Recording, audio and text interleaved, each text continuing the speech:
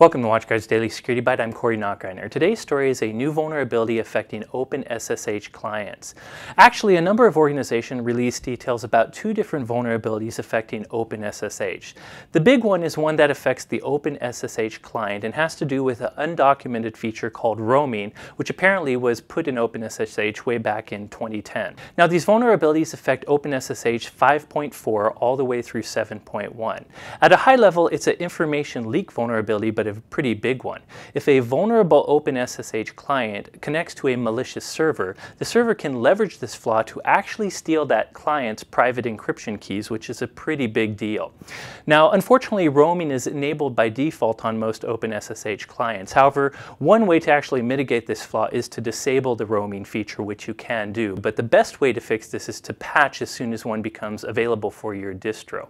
The other vulnerability is a buffer overflow flaw, which could be bad, but there's a number of non-default features which are involved in that one, so it really is kind of a lower severity. The takeaway here is you need to update OpenSSH if you use it. If you use a Linux machines, you probably are using OpenSSH servers somewhere, and if you use any sort of networking gear, it probably uses OpenSSH as well.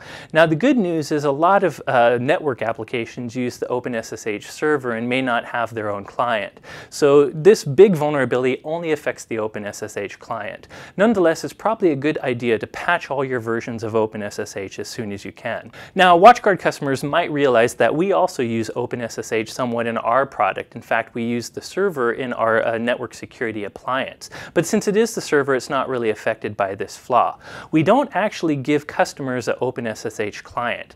Now, support does have a debug package that they can load on fireboxes, which does have the OpenSSH client, but that's something only support uses. Now, in the future, we'll certainly update our OpenSSH package to just totally take care of this vulnerability, even though we're not really exposing it in any way that attackers can use today.